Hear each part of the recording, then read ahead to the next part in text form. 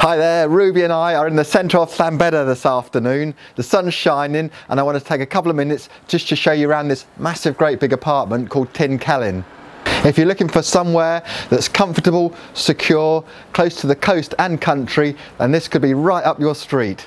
Llanbedr is a great place to live, and at the end of this video I'll put a link to another short video that I've made about the village. This is the entrance to the apartment here. We'll go in here, up a flight of stairs, and that takes you to the main accommodation. Outside there's very little painting to do because there's UPVC fascias, soffits and UPVC double glazed windows. There's no garden to worry about. Once you're inside, it's basically the layout of a standard house once you've gone up the first set of stairs.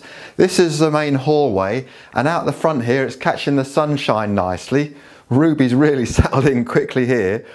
Out the front there's on-street parking that's possible, and a lot of people who live in the village use the Vic car park now and then as well. The Victorian proportions of this building with high ceilings and big rooms means you really have got plenty of space here.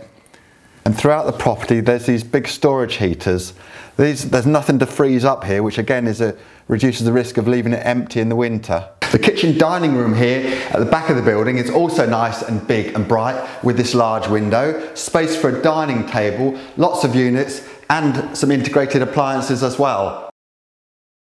This cloakroom that's on the same floor as the living accommodation on first floor level.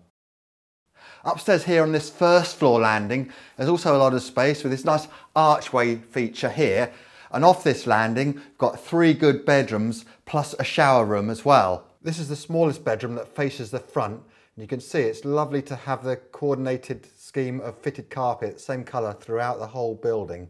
This is the fully tiled shower room that's off the top floor landing, and if you go through the archway here, this little bit takes you to the 2 double bedrooms.